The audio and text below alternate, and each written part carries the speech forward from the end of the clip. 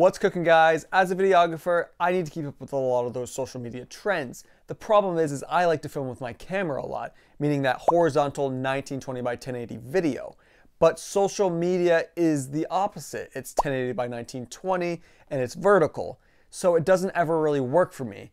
When I try to put that horizontal video in that vertical video, I either have to scale it up and I lose all that picture quality and all the image, or if I just want to keep it in the horizontal video, I have those black bars on the top and bottom, and I don't want either of those. Well, luckily there's actually a hack that allows you to keep that horizontal video in that vertical format without losing anything. And that's what we're going to talk about in this video. Let's get into it.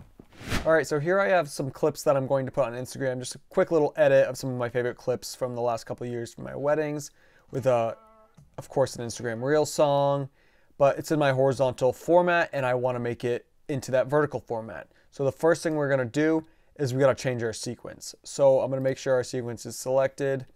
I'm going to go up to sequence and sequence settings. And then here we have the settings that we can change. Right now it's on the 1920 by 1080 video, that's 16 by 9, but we want to make it 1080 by 1920, that vertical. But you can see that it's kind of locked and we can't change it. So we got to actually make it custom first. So we're going to go into this editing mode and scroll to the top where it says custom, and we're going to select custom.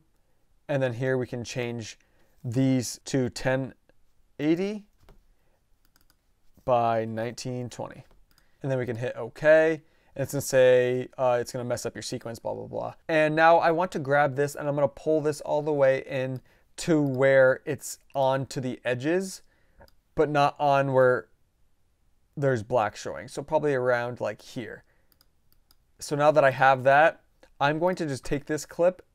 I'm going to copy the motion and I'm going to paste it on all my other clips. You can also just highlight them and then Command V and paste it on all of them at the same time if you want. So now we have something that looks like this. We have the video how we want it. We're not losing any of our horizontal video and it's still in this vertical format. But like I said, we don't want either of these black bars here. So what we're going to do is I'm going to first just move up my effects here. You probably won't even have these effects. If you do, just move them up because you want to duplicate all these clips. So I'm going to highlight all these clips, hold Alt on the keyboard, grab those clips and pull them up into another layer. So now these top clips are our main clips that are going to be in the middle. So we don't really want to adjust those. So I'm going to just lock that for now. These bottom clips are the ones we're going to affect. So I'm going to go to my first clip and change this how I want it and put all the effects on it how I want it. And then I'll do the same thing by duplicating it on all the rest. So for this, what I want to do is I want to just grab the scale for my bottom layered clip and just pull it till it covers up the black completely, which is about there. Now I can kind of grab the motion and center it a little bit if I want to kind of make these two images match up a little bit. You just want to adjust it to how you want it to look and how you want it to match up. And then once we have that how we want it, I'm going to go into the effects controls and I'm going to just type in blur. And then I'm going to grab our old friend Gaussian blur, put it on that clip, go back to effects controls, and I'm going to just bring that blur, let's start it at 20. Might bring it up even farther because that's not a lot. So let's say 50. So now we have the same image blurred in the background as it plays.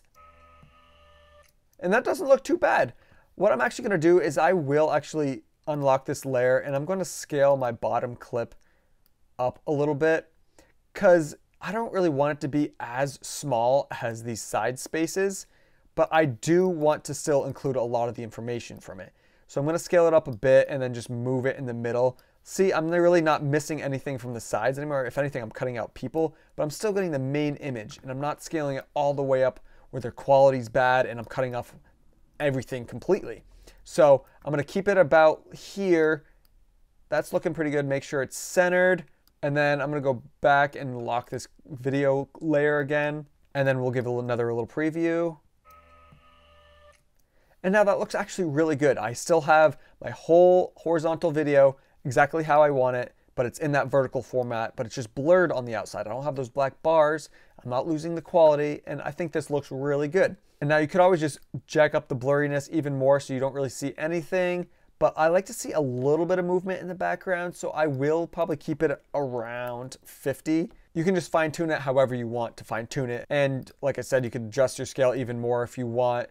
You just want to get it exactly how you want it for this clip. My scale is perfect and my blur is how I want it. And then once you get that good and you have the blur how you want it, I will copy my top layer, that motion again, and paste it to the rest of my top clips. And I will double check and kind of center these clips how I want them, go through them all, just adjust the point and everything. Kind of keep that sun in there.